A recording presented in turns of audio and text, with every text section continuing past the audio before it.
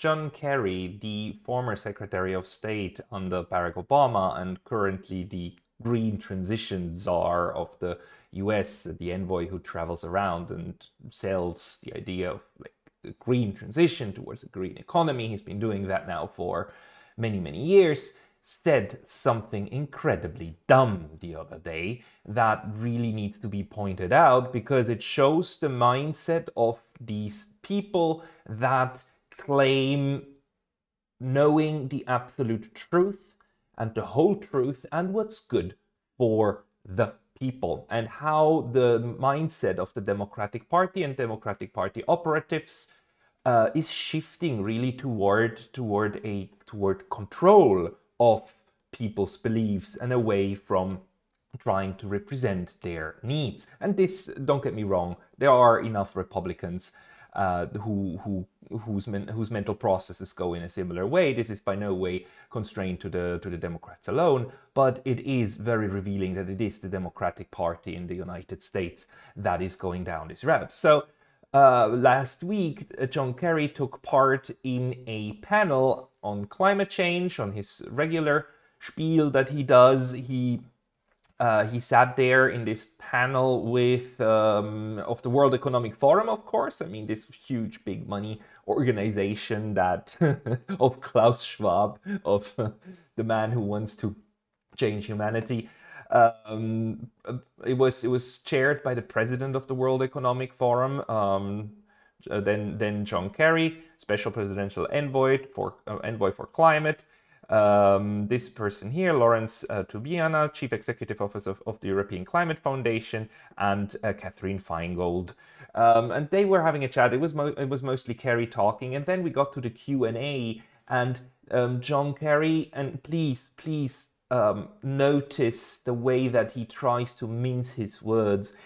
He was asked about social media and misinformation, and he even managed to bring up the First Amendment, and I don't know why he would have done that, but he did it. And please watch, and then we'll discuss. Could perhaps Secretary Kerry and the panelists could expand on the role of tackling climate misinformation on the solutions in the marketplace? Because that seems to me that it's rife out there, both from business, investment, and consumer. It's so tough. Everybody's wrestling with that right now.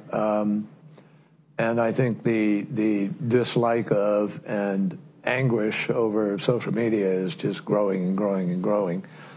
And it's part of our problem, particularly in democracies, in terms of building consensus around any issue. It's really hard to govern today. You can't, there's no, the referees we used to have to determine what's a fact and what isn't a fact have kind of, been eviscerated to a certain degree. And people go, and that people self-select where they go for their news or for their information. And then you just get into a vicious cycle. So it's really, really hard, much harder to build consensus today than at any time in the 45, 50 years I've been involved in this. And there's a lot of discussion now about how you curb those entities in order to guarantee that you're going to have some accountability on facts, et cetera.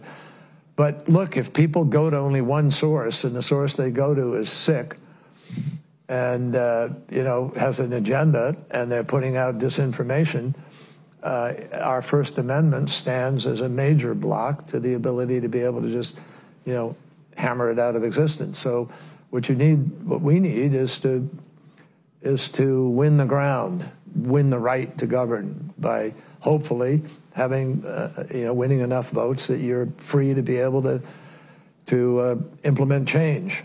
Now, obviously, there are some people in our country who are prepared to implement change in other ways, and so that's really dangerous. You're questioning really if democracy can survive unregulated social media. I think democracies are very challenged right now, and have not proven they can move fast enough or big enough to deal with the challenges that we are facing. And to me, that is part of what this race, this election is all about. Will we break the fever in the United States? Will we bring it?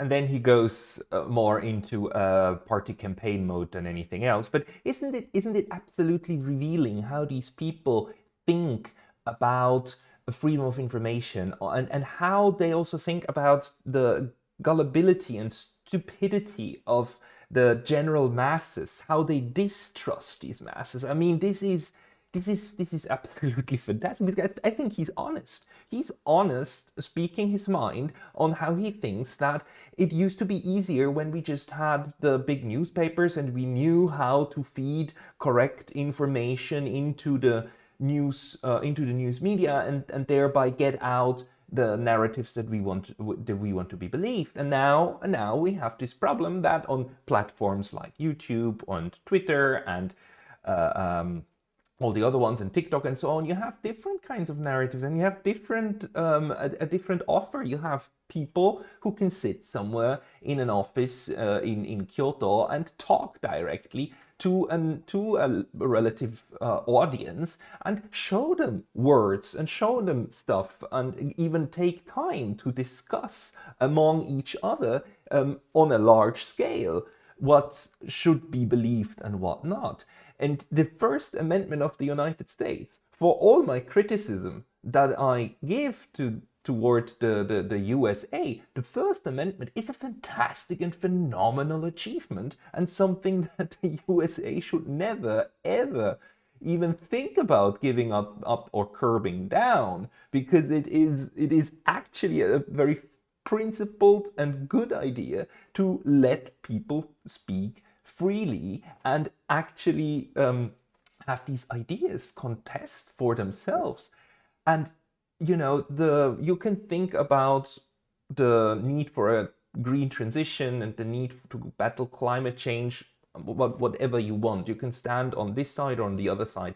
The important thing is that we are able to discuss it out, and going and using the argument that you must just be able to silence certain information that you don't like, and then all will be fine. That is a pathway to a very dark place. And I think he realized it at some point when right after he brought up the First Amendment, that he went into a place where he can not possibly win the favors of the people listening to him, or that there is a fundamental problem between the First Amendment and his vision of how people should be governed top down, with information fed by those who understand better. But this feeds straight into this narrative about populism, and how good policy making and good politics is the art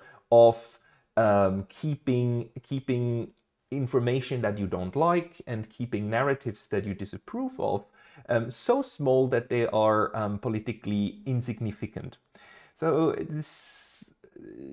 this change is quite dramatic. I'm not entirely sure whether people in the past, if we go 100 years back and we look at the democratic process in the US or in European countries, whether the mindset was any better. I've never lived through those days, but it strikes me as paradigmatic of our moment here, that we now that it's now okay for people who claim that they are good Democrats and that they're standing up for democratic values, that they at the same time also feel emboldened to say that that the freedom of speech and freedom of a contest of ideas is a bad thing, and that this needs to be fought against, because only the good narratives are allowed to circulate. And these people, I really wonder how they would react if they were confronted with these issues of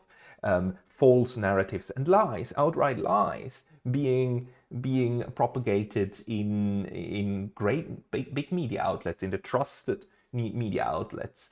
Hunter Biden laptop, the Russiagate, Gulf of Tonkin incident, weapons of mass destruction. I mean, I really wonder how he would react to that. The only reaction probably is by immediately going into something else and go into counter accusation.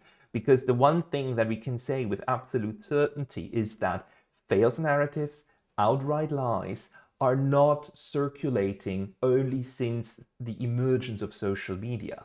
They've been circulating, and they have been groomed and fostered from way before. The big difference is now that there are technological tools available for little guys and little girls like you and I to actually also participate in mass broadcasting of information, and that's something the entrenched power structures don't like.